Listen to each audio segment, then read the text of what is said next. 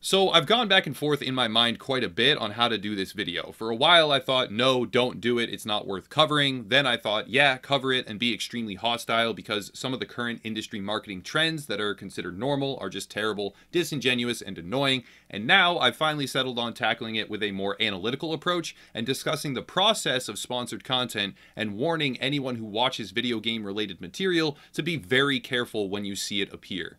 Before diving in, let's air out some dirty laundry here. A while ago, when my channel was probably a third of the size it is now, or less for that matter, I started opening up to the possibility of having sponsors for certain videos, or working with marketing agencies to get paid for coverage of certain topics.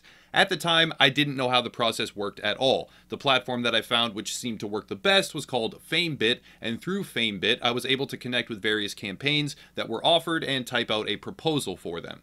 Well, I filled out a few, no response. Filled out a few more, no response again. And this went on for a number of weeks until finally I had my first reply. The reply came from a t-shirt company called Thompson T, who offered me $180 to promote their products in 3 different videos during a pre-roll advertisement. I said I would be open to it. They shipped me some of the shirts. I liked the shirts. They seemed to be decent quality and the experience was overall pleasant, so I agreed. We nailed down the timeline, one video immediately, another after about a month, and a third down the line after that. To me, it was a pretty good setup. Divide the original fee by 3, that's $60 per video, which at the time was probably as much, if not more, than the video itself would make in YouTube ad revenue, so I had effectively doubled my earnings for 3 videos, gotten a couple of free t-shirts, and had a pleasant overall experience. At this point, I started to think this is pretty simple, easy, and I don't really see anything wrong here. Why wouldn't I expand this and take on more sponsors? So I did just that, sort of. I applied to more campaigns, tried typing out different proposals, and eventually began to receive more responses. Soon, there was one about a mobile game from the Goosebumps franchise, which seemed pretty straightforward. Just a simple city builder game. I would show some gameplay, talk about how I liked Goosebumps when I was a child, which is true, by the way. I very much did like Goosebumps when I was a kid and reading the books, and then they would pay me. Here's the problem. This all happened a while before I became as vocal and outspoken as I am now against microtransactions and loot boxes, or predatory monetization in general. I had always had strong feelings, I just never made it a focal point of the content, but while I produced this particular piece of sponsored material, it became clear that the game was a perfect representation of a lot of the things that I disliked in the mobile game market.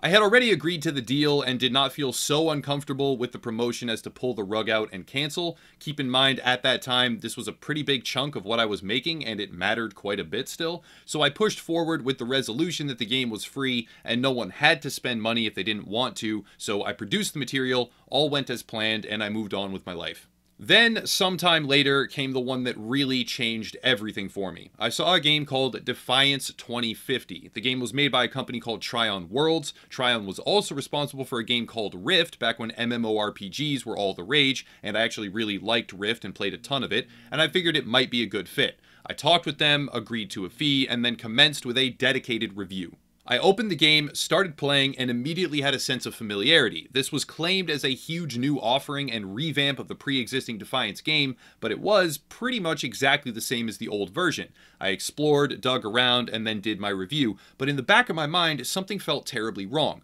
I had been paid money, so I did not want to harshly criticize the game. I made some jokes about graphics, seeing as they claimed on their site that it had cutting-edge graphical textures and some other shit like that, but it was laughable at best, and it looked pretty bad.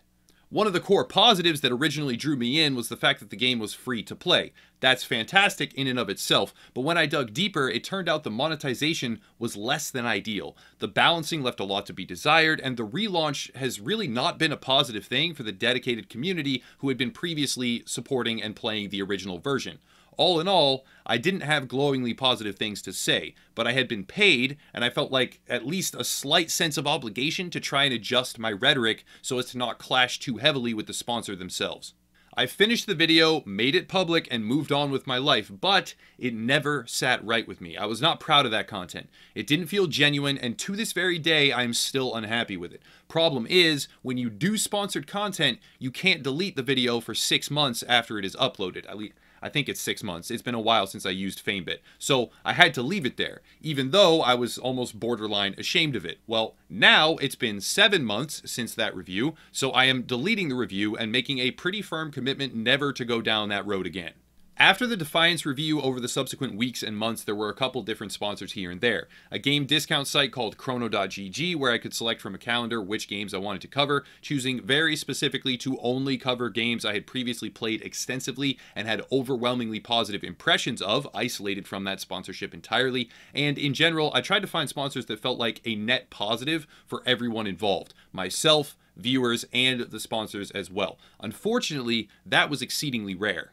Well, over time, the channel grew and is now triple some odd the size it was back when most of this occurred. During most of that time, I stopped looking for sponsors, focused on having the best message and quality I could, and everything felt pretty good. But at some point, fairly recently, a tipping point was reached. I now get practically bombarded with sponsorship emails or direct messages. Some are scams, one was blatantly a pyramid scheme, some are barely readable and have typos everywhere, and others are juicy as all hell, offer a shit ton of money, but require me to sell my soul to such an extent that I might never get it back. Because of this, I recently decided to sign on with a marketing agency called Influencer Stuff. What made their proposal stand out above the others was the non-exclusive nature of the contract and the specific language that made it clear they would present me with offers and I could reject or accept them based on how well they fit with full autonomy. I have not pushed ahead with them hardly at all. I asked them for a demo offer at some point to see how it all functions, but it's going to be a long and slow process with very few actual sponsorships accepted. Now you know the relationship that Upper Echelon has had and currently holds with various different sponsors. But the next important thing to discuss is what the normal process for high-profile sponsorships often looks like. Most of the sponsorships I've ever been involved with are small companies, startups, individuals, or other entities looking to directly partner with some YouTubers who are relevant to their project or their field. But the much more common thing that has now started to occur in overwhelming abundance is marketing agencies reaching out for large overarching campaigns. The latest example that really spurred me to make this video is Guardians of Ember. Now, I want to be clear, I am not disparaging the game itself. I know very little about it other than it is a top-down ARPG similar to Path of Exile or Diablo 3. But I received now multiple emails and messages from different marketing agencies regarding Guardians of Ember and their relaunch campaign. Quick update, literally as I typed this video script, I got another message in the Twitter DMs from someone I don't know or a marketing agency or whatever regarding, you guessed it, Guardians of Ember. The best example of what I want to discuss primarily is seen in this email. I have redacted the name and email address of the individual, but they are apparently a senior account executive at Kairos Media, or however you say the name. Hey, Upper Echelon gamers, we have partnered up with Gameforge and are now bringing you the opportunity to work and collaborate with us on the game Guardians of Ember. For more information on Guardians of Ember, click here, yada yada. What are we looking for? We are looking to secure one-times dedicated videos playing Guardians of Ember. We will be able to provide you with a dedicated video brief, which has all the talking points we would want covered, as well as some in-game codes to make your gaming experience a lot better. YouTube live dates, 27th of April, 2019, that's in a while here. More information, would you be able to come back to me with a price for one-times dedicated YouTube video? Based on this, I will present this to the client and secure the best price possible. I look forward to hearing from you. Kind regards. The important paragraph is in the center and reads, we will be able to provide you with a dedicated video brief which has all the talking points. What this essentially means is we are buying access to your audience in order to say our words through your mouth so that the viewers get the right impression that we want them to have and buy the game. Also, the worst part reads, as well as some in-game codes to make your gaming experience a lot better. That very clearly shows me that they are going to give me some of the microtransactions or bonus items or special loot so that I have a fun time, when in reality, average players will likely have a bunch of extra garbage to purchase just to have the same similar level of fun. I want to be very clear. The problem isn't necessarily Guardians of Ember itself and its development team. The problem is usually the marketing agencies to whom they outsource the promotion to. This is not the only agency that reached out either. Another one was called Hero, and I actually sent a proposal a while ago before knowing what they were actually expecting, because in its most basic form, sure, why wouldn't I want to review a top-down ARPG? I love Path of Exile, but upon further investigation, they don't want a review, they want a talking head. This isn't the only example. This is just the current one spamming my inbox. It happens all the time. And the basic format is a game developer or publisher, often even very large AAA games, hire numerous marketing agencies with a list of talking points, and then those marketing agencies attempt to secure the cheapest and most effective sponsorships, wherein they blast their pre-scripted sound bites to the largest audience possible. A lot of people may be wondering right about now, what's wrong with that? In truth, advertising happens all the time, but when you watch an ad on TV or before a video, you know it's an advertisement. You are fully aware of what it was designed to do and why it exists. Well, the idea of sponsored reviews and sponsored content on YouTube in general is much more devious. It is not as upfront. And yes, creators are required to disclose that they are sponsored as per FTC regulations, but it's not the same as watching an obvious advertisement. The sad truth is that it's often not the creator's own words. It's predetermined talking points with an artificially constructed segment of gameplay made to unrealistically represent the game and spike sales, but it gets passed off as the creator's own opinion.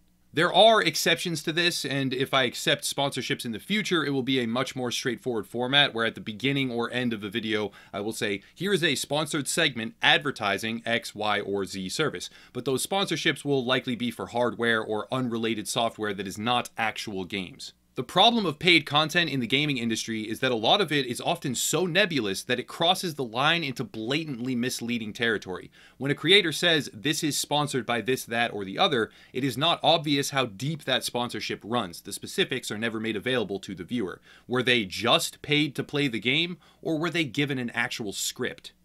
Another example that ascends up the ranks of channel size on YouTube is Lords Mobile, a very popular mobile game.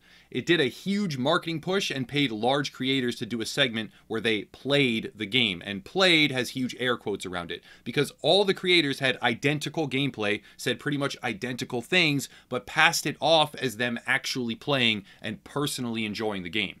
Now, I want to be clear here. None of these people or parties involved are actually doing anything that is strictly speaking wrong or against any laws whatsoever. But the problem is that sponsored content is a very broad strokes phrase that can mean anything from I got paid a couple $100 and shipped a few t-shirts, which I wore and liked a lot, and now I'm telling you about a cool discount for similar shirts, all the way over to here is a regurgitated and falsified script that has nothing to do with what I actually believe or how the game or product legitimately functions. But you don't know that, so joke's on you.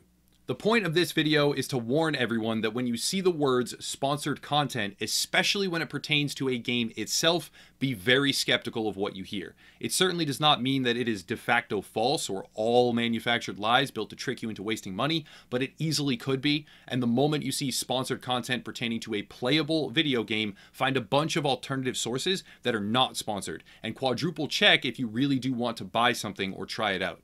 I'm not brand safe anymore, and those are very specific words there that are used within the industry all the time. Brand safe meaning they pay you and they know that you will say only nice things about their game or their product. Videos like this basically guarantee that most brands will just flat out avoid me, probably in perpetuity, but I'm okay with that because of the current confusing atmosphere of some sponsorships in general, which is really detrimental to the health of the overall industry. I'd rather be able to speak my mind and believe what I say rather than get fed talking points and turn into a mindless extension of some random marketing agenda. That's it though. Again, this kind of phenomenon is not a 100% certainty. Sponsored content that retains its autonomy and quality can absolutely exist, but I would advise being very skeptical when you see it as a default reaction. If you want to support the channel, check out the links down below. We have social gaming communities, various groups, merch, and more, but I'll cut it there and stop rambling. Thank you all for watching, as always, and have a nice night.